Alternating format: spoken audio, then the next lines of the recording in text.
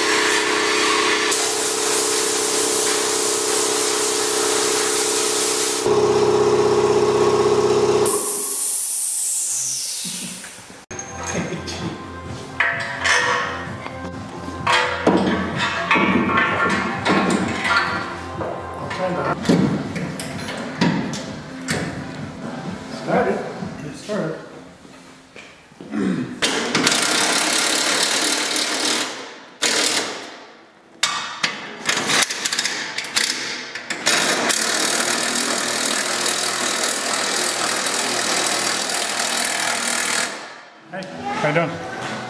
This is Steven at C Performance, checking in this Friday afternoon. Make a noise.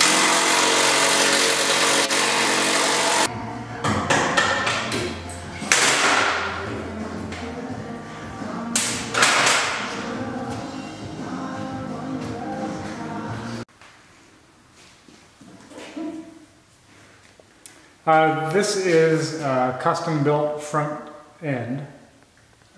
It replaces the factory front end for the 66 Sunbeam Tiger. Goes to the coilover type double A-arm disc brake setup that we see on the floor there. The problem that we ran into with installing this was the body of the car is a little bit off, like it's been crashed once or more in its life. So we had to just oval out two of the holes, this one and this one, in order to get those bolts to go up through, because these 1/2-inch bolts go right through the frame up into the body about 5 inches. So we just ovaled the holes out a little bit to make it work, and we're very happy with it. It goes in nice now, and everything is perfectly square. The other issue that we had when assembling the headers and putting this on was that the